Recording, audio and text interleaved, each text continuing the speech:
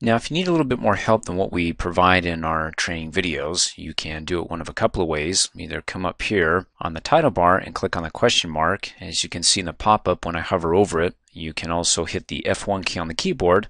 Opens up the help window. You can maximize that. Look at the top categories, like getting started, what's new in Access 2016, the quick start, keyboard shortcuts, click on that, and well, you can read more about it.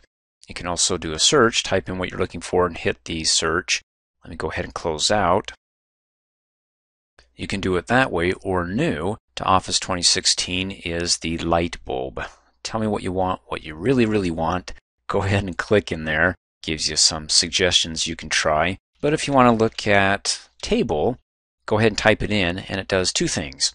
It'll have a list of the commands you can click on, like if you want to create a table, or you want to create it from the design view, or do you want to use the command the analyze table, which we'll cover in a later training video. Or if you don't want to execute a command, you just want to learn more about it or get help, hover down below and create a table. When you create an Access database, you store data in tables. Oh, you can click on that to learn more about it, opens it up. And, well, you can restore that and read more about it. And we can come back up here. If that wasn't good enough, let's type in table again.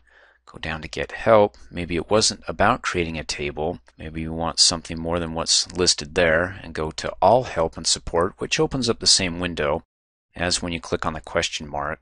And then of course you can go ahead and type in what you're searching for and do a search and see if it gets the results that you're looking for. Thanks for watching. Hey, as a quick reminder, if you like my video, please give it a thumbs up. You can also click on me and subscribe to my channel, get notified of the latest videos, and for only $2 a month, you can have access to all my Microsoft Office training videos.